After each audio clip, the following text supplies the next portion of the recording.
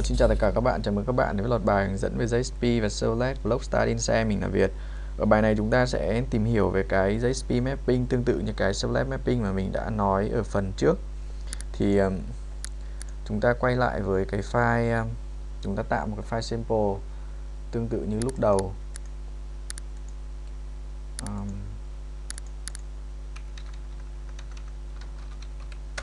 Thì ví dụ như đơn giản nhất là cái này nó chỉ hiển thị ra một câu là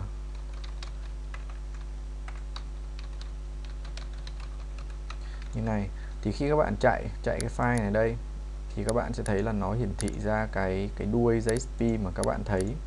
Tức là khi mà như mình lần trước mình chỉ cho các bạn ấy, thì là trên cái URL nó có cái đuôi Jsp, và kể cả khi mà mình cho nó vào trong một cái thư mục khác, thì ví dụ như đây tạo ra một cái thư mục ví dụ như là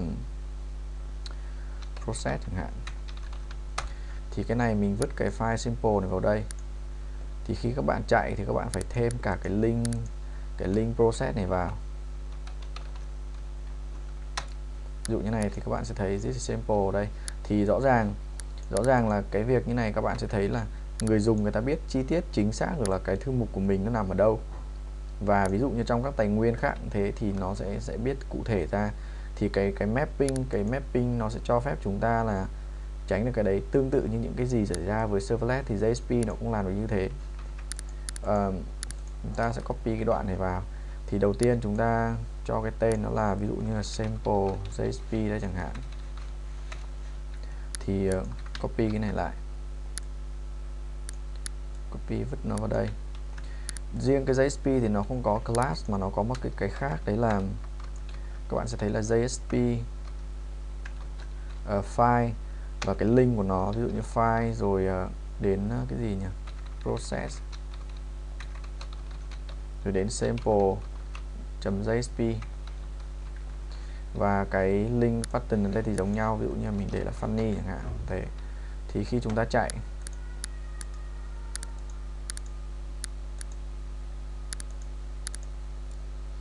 thì các bạn sẽ thấy là funny nằm đây, và lúc này cái này đã biến mất thì nó sẽ không còn nữa.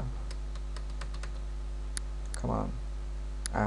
Cái thư mục này thì nó vẫn tồn tại như thế, nhưng mà khi mà người dùng không biết thì người ta chỉ làm việc được với cái link này mà thôi, chứ người ta không biết cấu trúc phía sau website này như nào. Thì rõ ràng là chúng ta đã tăng được cái tính bảo mật của cái website chúng ta lên.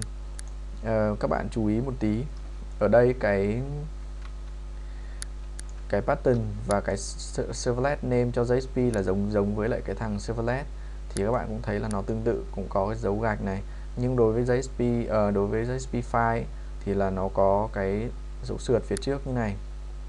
Cái này là bởi vì nó sẽ bắt nguồn từ cái thằng web content của chúng ta, xong rồi có cả đuôi Jsp đây nữa để phân biệt. Thì các bạn chú ý là như thế. Thì nôm na qua một tí là như vậy. Và sau này khi mà chúng ta làm việc với lại cái thằng initialize parameter thì mình cũng có thể làm được với thằng Jsp tương tự như thằng servlet. Lý do mà chúng ta có thể làm như này với Jsp là bởi vì Jsp bản thân nó sau khi được load lên servlet thì nó cũng được chuyển đổi về nó load lên server thì nó cũng sẽ được convert thành một cái servlet. Thì cái này là trước sau gì thì cái thằng Jsp này nó cũng sẽ biến thành một cái file Java và biên dịch thành class. Thì chúng ta sẽ theo dõi cái này về phần sau. Thì mình dừng lại đây đã. Cảm ơn các bạn đã quan tâm theo dõi.